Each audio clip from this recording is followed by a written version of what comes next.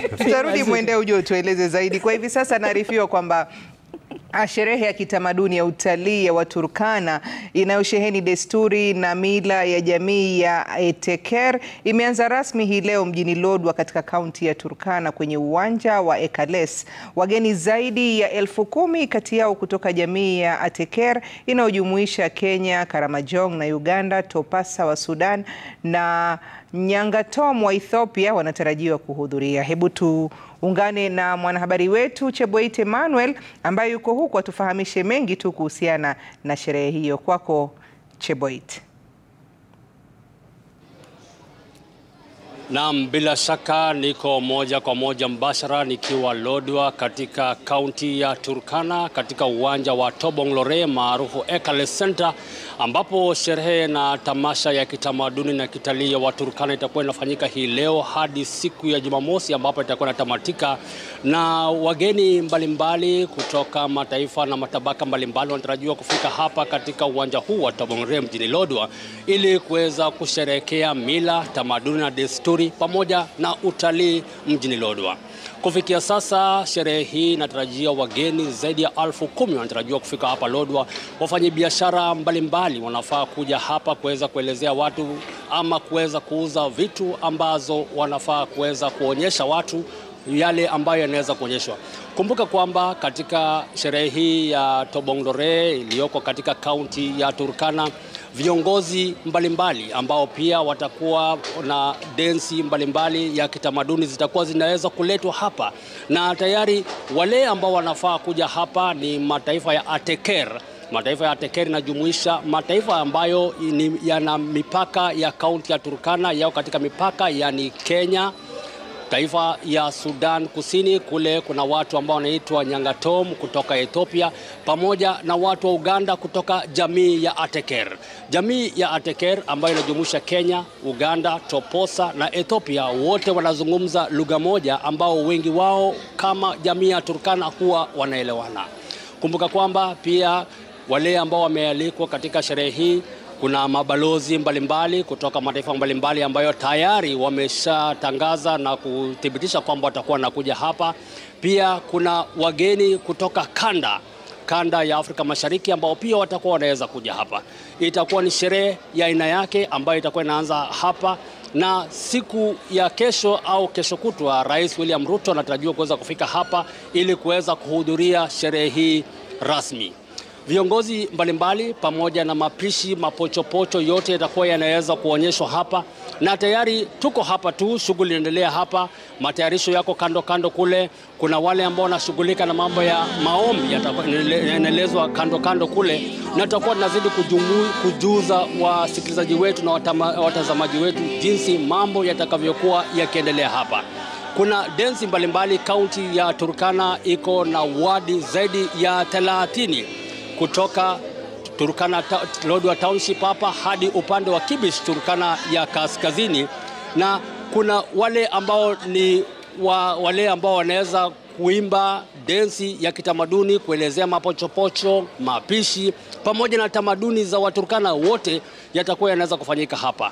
Na hii leo hapa tuko hapa, na nyuma yangu kuna watu ambao watakuwa wanaelezea jinsi kuna mapochopocho, mapishi pamoja na mavazi aina yake ya Waturkana, ambayo ilikuwa ni fursa tu ya kuweza kuelezea watu ni yapi ambayo yanafanyika hapa, ni kitu gani ambayo inafanyika kulingana na mila na tamaduni ya Waturkana. Kumbuka kwamba mila, tamaduni ya Waturkana ni aina yake ambao wanazidi kuienzi, wanaendelea kuitukuza na pia wanaendelea kuidhamini, haswa licha ya kwamba kaunti ya Turkana ama Kenya tunaelekea katika hali ya utandawazi na kuelekea hali ya ubunifu, lakini hawa bado wanaendelea kuweza kudumisha mila na tamaduni yao. Kuna mama moja hapa tu ambaye alikuwa anataka anielezee. Unaangalia jinsi alivyovaa, namna hii ni asili ya Kiturkana, asili kama mwanamke. Unapata amevalia shanga, ameweza kushika kiti hapa ambacho ni kiboko ama sijui inaitwa namna gani.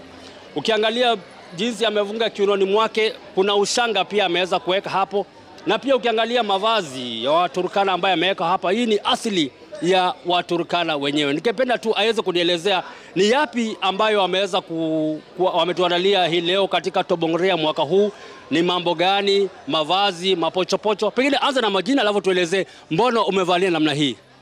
Kwa majina naitwa Masi ya Karan.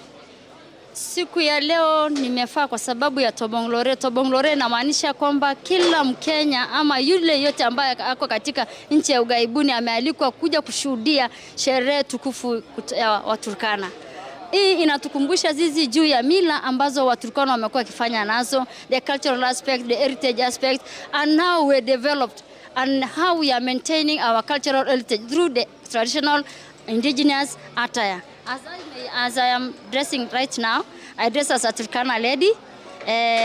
This is a specific attire for women who are married. If you can see from me here, you see there are two ladies here. These are married ladies. One has put on a ring. Another one, she has forgotten her ring. And also me, I've also put on my ring. This is my ring. So we mean that we are from a golden ring. So ekales means golden ring.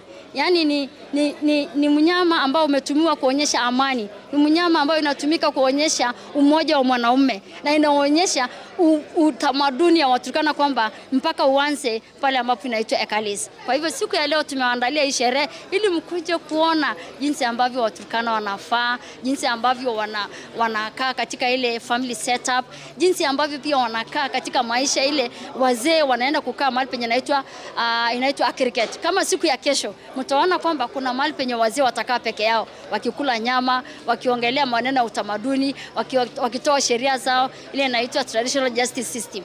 Kwa hivyo kabla kufika mambo ya kesho, nimeona umeweza kuvaa hii hapa shanga pamoja, iko rangi nyingine ya green hapa, kuna shanga hapa rangi ya. Hebu nielezee umuhimu ya hii shanga ni nini kwa Turkana? Ukiona vile nimevaa ile shanga inaitwa green, inamaanisha peace, amani.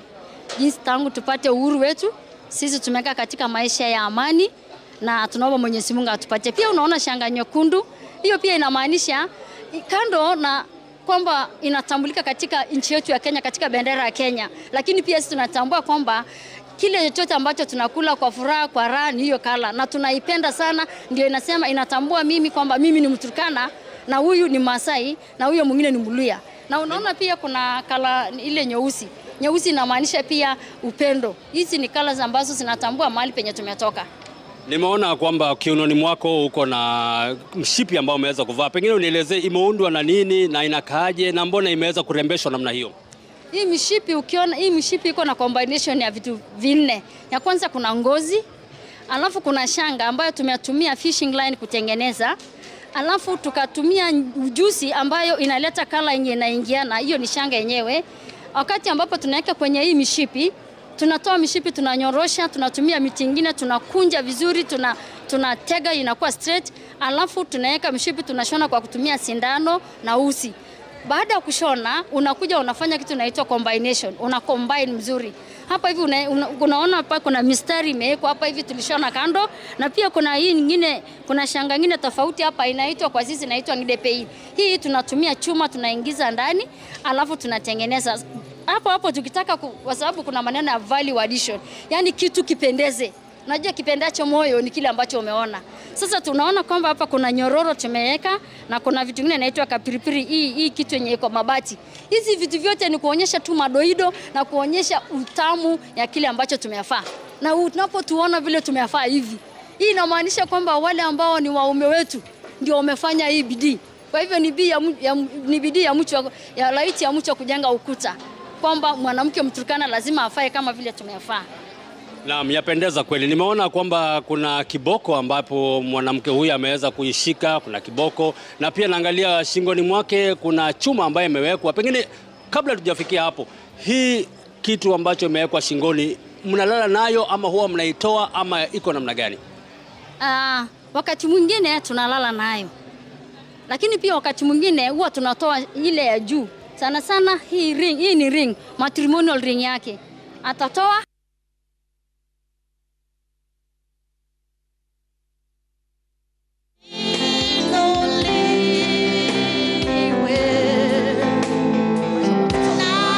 umefurahia ile clan ambayo umeolewa nayo. Unaona hii maridadi ya juu huwa tulali nayo. Pia inatolewa inawekwa kwa sababu ni kitu kizuri. lakini unalala na zile chache, alafu asubuhi ukiamka pia unarudisha tena kwa shingo. Ndio. Hebu nielezee pia la mwisho kuhusiana na kiboko hii. Hii kiboko inaitwaje na mbona iko namna hii na imeundwa namna gani kwa ustadi? Hii fimbo yenye nashika hii imeundwa kwa kutumia shanga ambayo tunatumia fishing line. Tunatengeneza kwanza peke yake shanga mrefu yenye tunatengeneza kama hii ya mishipi. Naunda hii tukimaliza, alafu tunatafuta miti ambayo inatoshea. Alafu ukitafuta unaanza kukunja, unakunja hivi ukiwa unaunganisha na fishing line, unaunganisha nayo, kwa sababu hii tayari ni ile kitu ambacho ulikuwa umechora kwamba this is what I want. So tunachona vile tunatakana. Naye ukiona hii utofauti ni kwamba ukikuja kwa hii tunashona direct. Kama unataka kuanza, unaanza hii, unaona hapa nimeweka chuma kumaanisha hii shanga isimwagike. Alafu unaweka kamba mrefu, alafu naweka shanga. Ninaweka shanga mrefu yote nini moja size 100 meters. Futi kidogo hivi, unaweka hivi centimeters ya 30 centimeters. Alafu unaanza kuingiza ukiwa unakasa. Unaingiza ukiwa unakasa. Ukiona hapa hivi. Hapa unaingiza ukikaza. Huku pia ukiwa na mawazo nataka kutoa pattern gani. So ukiona hivi, hii tumeunda hizi vitu kulingana na zile patterns za county yetu. Ukiona hapa the Greater Turkana South, hiyo inamaanisha Turkana East na Turkana South wanapenda hii color. Ukienda the Greater North, ukifika the Greater North unapata hao mama wenye wamevaa mavazi yao mostly lazima wawe na hii color. Unaona hii color sky blue, unaona color ya white na hii unaona color nyingine. Hao wanapenda hii. So sisi kama wauzaji ambao tumewaandalia watu wote wenye wanakuja Tobong'u Lore, ndio sababu tumetengeneza varieties. Ili mwenye anaweza sema mimi nataka ya the Greater North, nachukua Greater North. Nataka Greater South, nachukua Greater South. Hii tunafuata yale maneno ambayo yaliandaliwa mwanzoni. Yeah. Na mtazamaji, ni hali tu ya mila, tamaduni na desturi ya Waturkana ambayo inazidi kuelezewa hapa na kina mama hao, na bila shaka hapa mezani wako na kila aina ya vitu ambazo huwa wanazuuza. Kama hii ni shanga ambayo wanasema ni ya Waturkana ambayo inauzwa, na sijui shanga kama hii inaweza kuwa ni pesa ngapi katika damani ya Kenya ama shilingi ya Kenya? Hii shanga tukinunua kwenye duka tunanunua na 1500.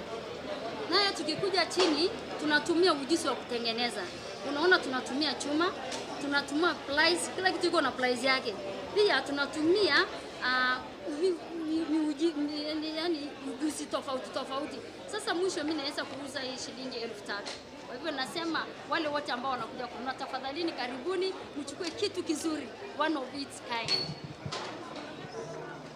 Na pengine mwisho kabisa, shanga kama hii naona ni tofauti, shanga kama hii ni tofauti na hiyo nyingine, pengine hali yake iko namna gani upande wa pesa? Katika hali ya pesa unaona hii shanga imetengenezwa katika ujuzi tofauti. Ukiona hapa hivi tuko na colors ambazo ni 4. Unaona kuna ya nyeupe, kuna nyekundu, kuna ile orange na kuna ile white. Alafu tena unaona kuna shanga nyingine imeongezewa. Hii peke yake mimi nikiwa ninatumia tu shanga kabla sijaweka ujuzi wangu, ninanunua shanga ni 1500. Baada ya kununua 1500 ninaenda ninanunua hizi mabati. Mabati pia iko na pesa yake, nanunua na 1500. Tukitoka pale nakuja kununua hizi nyororo. Hizi nyororo ninanunua na shilingi 1000. Dhamana yake ya kununua peke yake inafika shilingi 7000. Lakini sasa kwa sababu nimemaliza kazi yangu, lazima niweke ile wakati, pesa ya wakati yenye nimetumia, na kwa sababu akili ndio inatumika sana. Hata ninaumia, nalalanga saa 9 usiku. So ninauza na shilingi 10,000. Kwa hivyo nasema wote ambao wanakuja Turkana County, karibuni Tobong'u Lore na munichangie. Ukichangia mmoja wetu umechangia Waturkana wote, na mtanunua kwa shilingi offer tu shilingi 10,000. Na umesema kuhusiana bei shilingi 10,000, 15,000. La mwisho nimeona kuna mama moja hapa ambaye anaendelea kuunda hiki kitu ambacho sijui ni ya shughuli gani. Mama, pengine unaweza kunielezea inachukua muda gani ili kifaa hiki kiweze kutamatika kuundika hadi iuzwe, na itakuwa pesa ngapi na inavalika vipi? Hii inachukua siku 2. Inachukua siku 2 kutengeneza, kwa sababu kabla hatujatengeneza lazima tutafute hizi mpira. Hii ni mpira nyingine ni plastiki, tunatoa tunakata. tunatafuta waya. Ni waya ndio tunaingiza hapa ndani. Naye kuna waya ambayo inakaa kama fishing line kidogo sana. Hiyo ndio tunatumia kufunga. Wakati unaenda naye hivi, unafunga naye, unafunga. So inachukua siku 1.5 ama siku 2. Sababu baada ya kumaliza lazima tufanye finishing. Finishing yake lazima tukate yale mawaya yenye zilikuwa hapa ili mtu yeyote aweze kufaa na isiwe ikamjariwa. Alafu tunaweka pia madoido na sasa mwisho hapa inamalizika. Fasi hili linafaliwa na kila mtu, wanawake sana sana, si wanaume, na inafaliwa kwenye shingo. Pesa zake yenye tumenunua hizi vitu vile tumetumia shilingi 2,000. So kwa sababu ya wakati mrefu ambao unatuumiza, tunaongeza pia pesa ya kutumia ya hiyo wakati. Sasa tutaumzia client wetu na shilingi 3,500. Na bila shaka umeweza kujisikilia mwenyewe, hii ni baadhi ya mila, tamaduni na desturi ya Waturkana, ambapo tumeweza kuelezewa hapa jinsi hizi samani ambazo zinauzwa na Waturkana vile inaweza kuuzwa, dhamani yake, na pia kwa wale wote ambao wanatarajia kuja katika sherehe hii ya kitamaduni ya kitalii ya Waturkana almaarufu Tobong'u Lore, wanapaswa kuweza kutembelea vibanda kama hizi ili waweze kujionea jinsi mambo yatakavyokuwa yanauzwa, jinsi hali itakuwa inavyoendelea. Na kumbuka kwa manufaa ya msikilizaji kwamba sherehe hii inatarajiwa kuanza leo ile hadi kesho hadi siku ya Jumamosi. Kwa sasa viongozi mbalimbali kutoka mataifa ya Sudan Kusini, Ethiopia, Kenya na Uganda wako tayari wanaendelea katika eneo ambalo kunaendelea na kitu ambacho kinaitwa maombi maalum ya kitamaduni ambayo inaendelea kwa sasa. Na ningependa kwa watazamaji wetu wote ambao wanatusikiliza kwa sasa waweze tu kuelekea katika ukumbi ili waweze kusikia maombi ambayo yanaendelezwa na wazee kutoka jamii ya Ateker ambayo inaendelea hivi sasa. Kutoka uwanja wa Ekales iliyoko Lodwar maarufu Tobong'u Lore, mimi ni Cheboit Emmanuel. Nani kama wewe?